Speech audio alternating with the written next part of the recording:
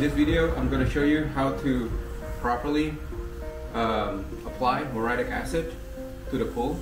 So this is 1 gallon of muriatic acid, and the cheapest way to buy muriatic acid is actually from Lowe's. If you have a local Lowe's, please go to Lowe's and buy muriatic acid there. And the reason why I am applying muriatic acid to my pool is because I want to lower the CYA, I believe. Yeah, I think my wife is the one that knows a lot about the chemicals, and she said that we are applying muriatic acid because to lower the CYA level. All right, so first thing first is protection. Make sure you have eye protection. I happen to be wearing glasses, so make sure you have eye protection if you don't wear glasses. Or you want to have more protection, maybe you want to wear glasses that goes all around to protect splashes from the acid. Do that. Another thing that to make sure you do is to have gloves. My glove actually goes a little bit further, and I can pull it even more to almost like half my arm. So this protects splashes from the acid. So if you don't wear gloves, you're gonna feel an itch every time the acid actually splashed to your arm or your head. You're gonna feel itch. You just need to wash it right away. I'm not gonna say it's okay or not, but I think you should wear gloves. I don't wear a mask. If you are in an enclosed area, you would want to wear a mask, maybe an indoor pool.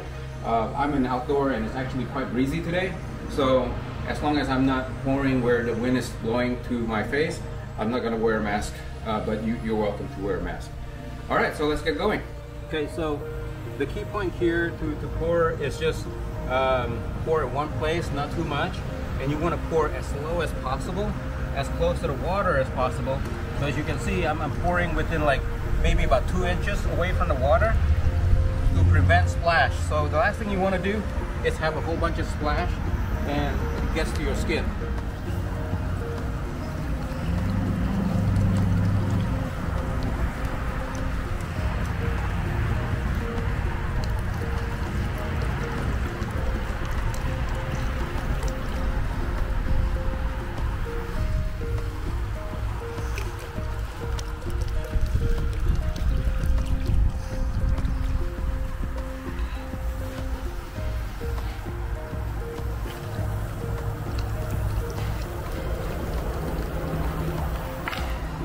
Okay, so that's it.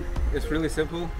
Just make sure you pour as low as possible, as close to the water as possible to prevent any splashes, and make sure the wind is blowing away. Right now the wind is blowing that way, so extend your arm as far as possible, as close to the water as possible to avoid splash, and then just pour. If you want to buy some of the gloves, the arm length gloves, etc., I'm gonna put a link in the description. We have been buying the same gloves for a long time, and would appreciate if you buy some gloves. Or, well, actually I don't have any link for the muriatic acid, just go to Lowe's. Yeah, so if you want to buy some gloves, please look at the link in the description or the first comment, and I would appreciate if you buy it from there. And if you like this video, please give it a thumbs up and subscribe to my channel. Thank you. Thank you for watching. Please subscribe to my channel to see more do-it-yourself video like these and support my channel. Thank you.